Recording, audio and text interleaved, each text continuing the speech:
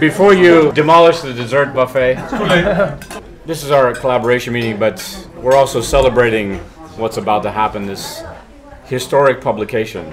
I'd like to dedicate it to the young people, the students and the postdocs, to you guys, the Nature Publishing Group, and Carlsberg.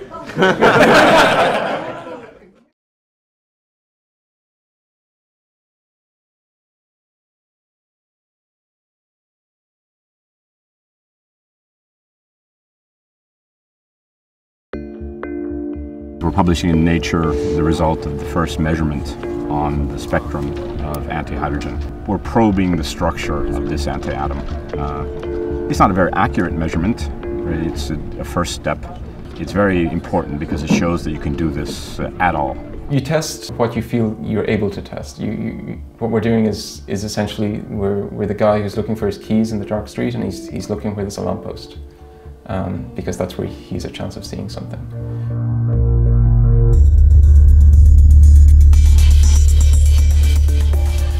So you trap the antihydrogens, and now if you can fire the microwaves so that you change the spin, so-called, of the positrons, what is happening is the state of antihydrogen changes so that it's not trappable anymore. So they escape from the trap, hit the wall, and they annihilate.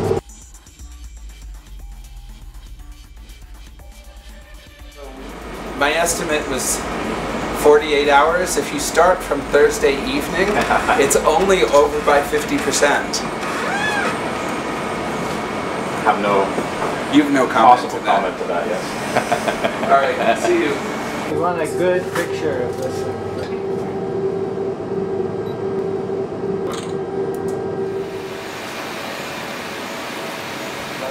9 o'clock now, 9:30, something, in the evening.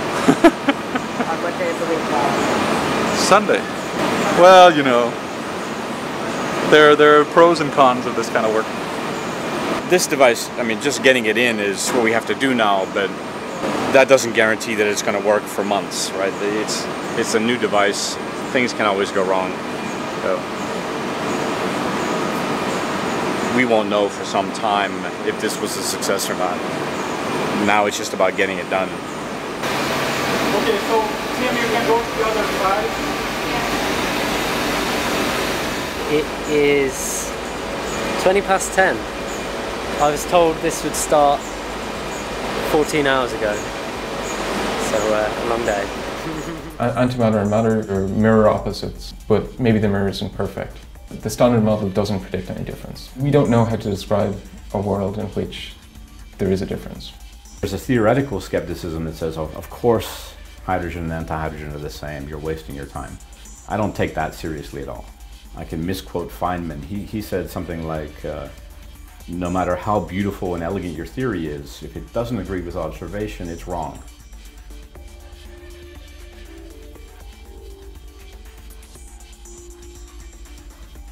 I set as my personal goal to do laser interactions with antihydrogen, and that's going to happen soon, I hope.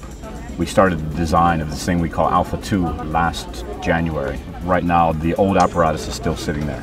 Right? So hopefully people will descend on this thing now, get it out of there, and start putting the new one in. Hopefully people? This is always a contentious issue, right? We have commitments by some people. We can always use more. We explicitly encouraged as many people as possible to hang around and get to work. So I think that'll happen. I think they're right behind you. Yeah. Okay, that's not working out, is it? It's the first nice day. They've had a tense meeting.